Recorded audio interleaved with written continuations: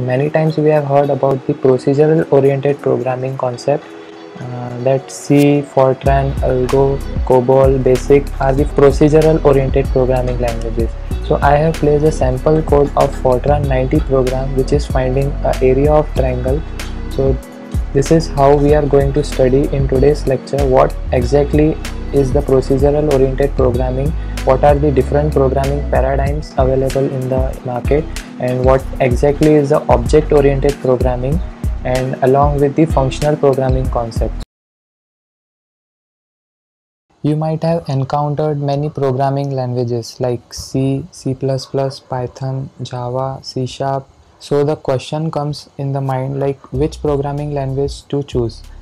So depending on your problem, what kind of problem you have to solve, based on that you can choose the programming language. What is programming paradigm? It is just the way of how do you write the code. So the most common programming paradigms available in the industry are functional programming, procedural oriented programming, and third one is object oriented programming. So if you are familiar with the C program, basic C programming, C is a procedural oriented programming.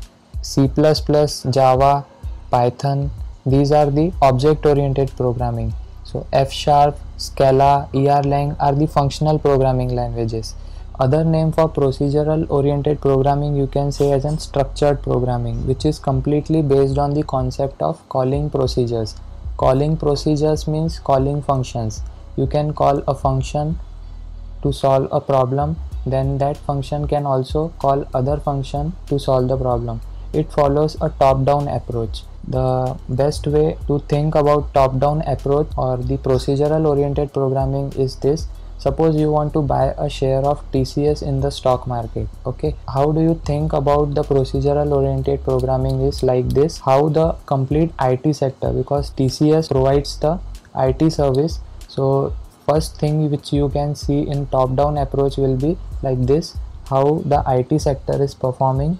Then you will look for the how Indian economy is performing. Now you have to take the decisions while buying a share of TCS. Your decisions might depend on these factors, how the complete IT sector is performing, then in that IT sector what is the economy of India going on, how the company is performing. Based on these factors you can take a decision of buying the share of TCS. Whereas in bottom up approach which object oriented programming follows, in that case you have to see from bottom to top. So how the company, means a small company is performing, then how the IT sector is performing, then how the Indian economy is performing. So you have to go from bottom to top in that case. Whereas in top down approach things are from top to bottom, like how the complete sector is performing, inside the sector how the economy is performing, and in that you have to check for the how company is performing. This is how you can think of the procedural oriented programming. The main example of procedural oriented programming are C, Fortran, COBOL, Basic, Pascal. The next programming paradigm is the object oriented programming. Now object oriented programming is completely dependent on object. For example, to understand the concept of object oriented programming, you can see a car. Car is an object which has many properties like color of the car, the brand of the car, the size of the car, right? So these are the properties of the car. The methods you can think about car is like apply the brake, drive the car, on the music, okay, apply the gear. So these are the functions, these are the methods of the car object. As you can see, the car is an object, right?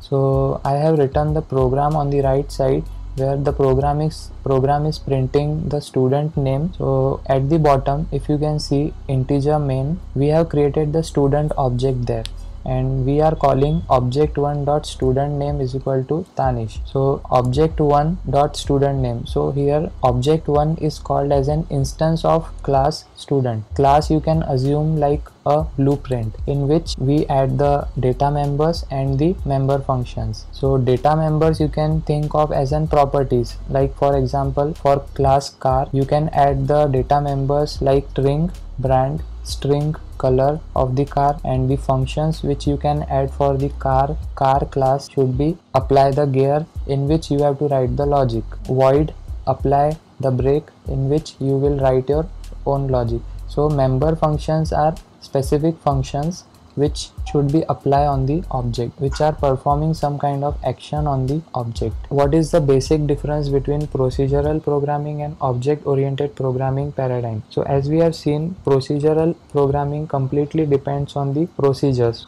or the subroutines are called as an functions, whereas object oriented programming is divided into small parts called as object. You can call the method of the class using the object in object oriented programming. Procedural programming does not have any proper way for hiding the data, so it is less secure, whereas object oriented programming provides data hiding, so it is more secure. So we are going to see the concept of encapsulation, abstraction, all those features of object oriented programming which makes the object oriented programming more secure as compared to procedural programming. Procedural programming follows top down approach and the object oriented programming follows bottom up approach. As we have seen top down approach, we have to see the complete picture of IT sector first while buying the share of TCS, then we have to see the economy and then how the company is performing. So you can think of as a big bubble, inside that big bubble a small bubble, and in that bubble one small bubble again. Whereas